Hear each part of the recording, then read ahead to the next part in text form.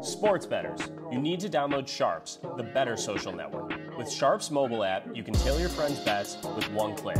See a bet you like? Just click the whale tail icon and boom, it will open in your corresponding sportsbook. Sharps securely connects to major sportsbooks like FanDuel, MGM, Caesars, and more. So you can not only track your bets, but share your bets in creative ways. So gather the degens, download Sharps for free, and join our fast-growing sports betting community. Which will be our Chicago Bears going on the road to take on the Detroit Lions. Yeah, this is interesting. This is actually interesting. I think it looks like Justin Fields is going to be playing, so let's take that in there into consideration immediately. And then I believe also Khalil Herbert, he got cleared to play as well. So hey, a fully healthy offense there for the Bears. Defense has been playing a little bit better, right?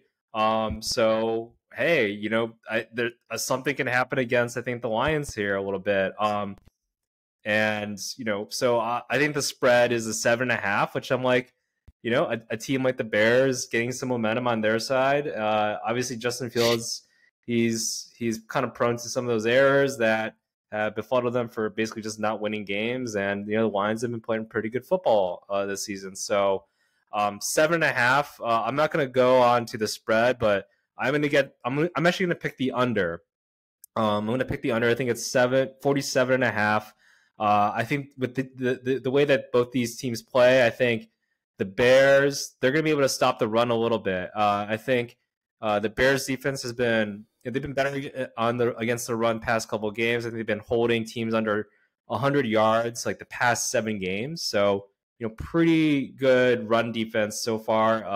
After making some changes there on the defensive coordinator side. So, and the Lions, they like to run the ball with David Montgomery. Seeing that old face there, and then obviously Gibbs. So, and I think whenever Goff, I think they do struggle a little bit when the Lions are not able to establish the run, because he's so effective, I think, in the play action pass here. So.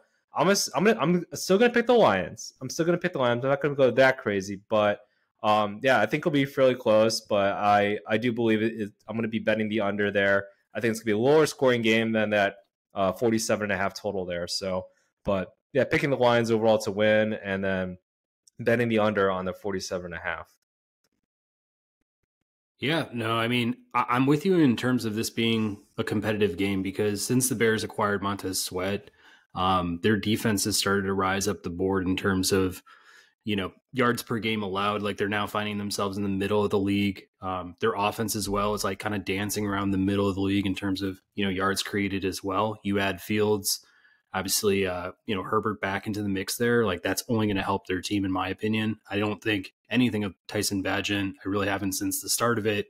I feel like, he gets a win against Carolina and folks want to call it a competition. It's just like, man, it was like whoever didn't want to lose the game, in my opinion. So it's just, I think that's been a little bit overblown. Like, it's cool that he's got confidence and yada, yada, yada, but he's just, still statistically hadn't really done much that, would make him look any better than a guy like, Kenny Pickett at best. So, with that, we know what Fields is, and for him to come back, he's got 7 games to prove himself. This is his time. This is his time for Justin Fields, whether it's with the Chicago Bears or with whatever team, is looking at him, from here on out. He knows that, he's playing for pretty much a starting job in the NFL, starting next season. So I think he's completely, and, he'll be utterly motivated to go into this game and play well. This is a division rivalry, not always been at the top of the NFC North in terms of standings, but we've always had good games against the Lions over the years. I think that continues. I'm with you in that respect. Also, Detroit, for as good as their defense has been, against the Chargers, it was a much different game, allowed a ton of points, didn't create a lot of pressure. There were no sacks in last week's game for Detroit. So, I could see them obviously, sitting at like 7-2, maybe just taking their foot off the gas a little bit. I know they're talking Super Bowl over there, which, good for them. They should be aiming, extremely high. And I think Dan Campbell's, got them confidence wise to the highest point they can be, but still going to be, 8-2 is a very large ask for a team that hasn't really been there in a long time. And, we watched, the Ravens as they've been kind of ascending, up and up the rankings, their ability to maybe get to that 8-2 spot was stopped short by, Cleveland at the basically end of the game there. I mean, getting some, timely turnovers and stuff. So I could see Chicago, putting up a really good fight here, but yeah, I think talent's still going to win out, and Detroit's also at home, so it's going to be a huge boost for them. So I'm with you. Give me Detroit. Yeah, for sure. And to that point with Justin Fields, kind of like auditioning here. 7 games. It's going to be interesting. It's going to be interesting what happens, I think, in the next 7 games here. And it's like, do we draft a quarterback? Do we move on from him? Right? Do we go with Caleb Williams, Drake May? Do we trade out of that and get MVH?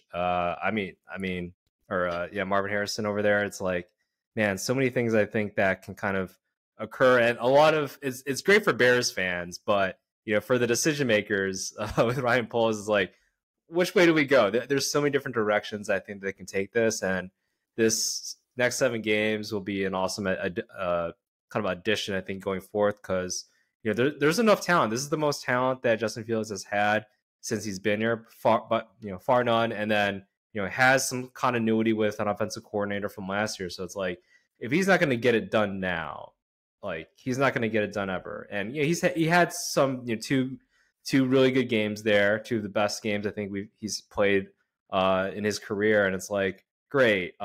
There's got to be some sort of continuity. You got to be consistent. You got to bring some level of continuity going forth, because you can't just have these ups and downs in the NFL and cost the team so many turnovers, and then that's where we end up losing games. So I don't know. It'll be interesting, I think, what happens with Justin Fields. I think we've both said our piece with regards to him. Like, it'd be great if we can have him, and then we just concentrate on building the team around him. But man, if he kind of drops the ball, fumbles the ball a bunch here, commits a lot of turnovers, doesn't progress in his reads and stuff, then it's like, 3rd year in the NFL, man, we got to be moving on now. So, but I don't know. It'll be interesting, and I think fun to watch to see what happens with Justin Fields going forth.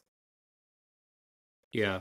Plus, as the Bears, you don't need to hold on to Fields as a backup option going into next year if you have Tyson Bagent. Like, I'm not a fan of Bagent being our starter, but in the same sense, like, is he capable of coming into a game if somebody's injured and doing a respectable job? Like, yes, he can do that. So my hope is the Bears, keep Fields in for these next 7. At the very least, if we lose all 7, that only improves, our draft slot for the Bears pick. But in the same sense, it's getting those looks from all angles, whether they're down in games, up in games. But I'll be honest with you, I'm, haven't looked closely at the schedule here moving forward for the Bears, but I definitely see a few victories coming our way down the stretch. Like, I just feel like this team, with the acquisition of Montez Sweat, you can tell there's like a new energy to them.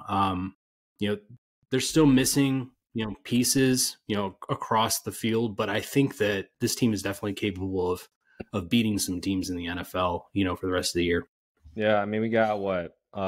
We got Lions twice. So, divisional rival, anything can kind of happen there. Obviously, they'll be favored for both games, but I mean, that should be interesting. But then we got the Vikings, like we said, mentioned before, without Kirk Cousins, still playing at a high level, but without that team leader like that, that can definitely be detrimental.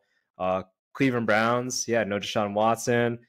Cardinals, I mean, they got Kyler Murray back, but they just haven't been playing the best brand of football, I think, this year. So who knows with them? Falcons, they've been kind of up in the air now. I think there's been a lot more criticism with Arthur Smith, not giving Bijan Robinson the ball at the goal line. And then we got the Packers, who they haven't been playing that well this season. So a lot of winnable games, teams that we can compete against, and I'll be very interested to see how Justin Fields, if he's able to play against the Browns there, how he handles that Browns defense. Like, is he going to fold, or is he going to get it sacked a bunch? Because he's got to build off of what he's done previously in his career, where he just gets sacked. He does 5-6 drops and just tries to make plays that aren't there, and doesn't just take what the defense gives him. So I feel like that could be a good way to showcase like what do we have going forth with Justin Fields there. But yeah, some winnable games I think, and we'll see what happens I think with Justin Fields. But as long as the Panthers suck and we still get that top 3 pick, then I think we'll be good going forth in terms of what we can do in the draft there.